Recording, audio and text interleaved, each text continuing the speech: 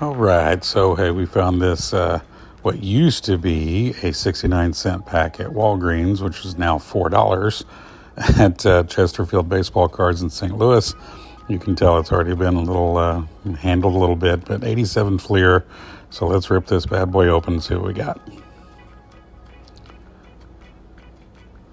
Nobody notable. And yes, they're stuck together. I don't know what the deal is with this one. Really nothing notable in here. We came across a Gary Carter, so that's pretty cool. Oh, and the Secret Weapon. We're big Cardinal fans, so of course I'm pulling him out. Somebody's stuck next to him. Okay. All right, so let's keep going.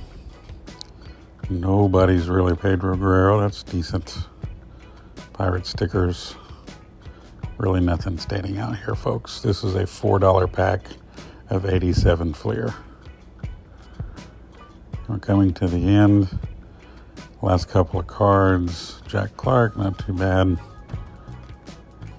These are the last two. What a dud pack. But we did end up with a Gary Carter and a Jose Oquendo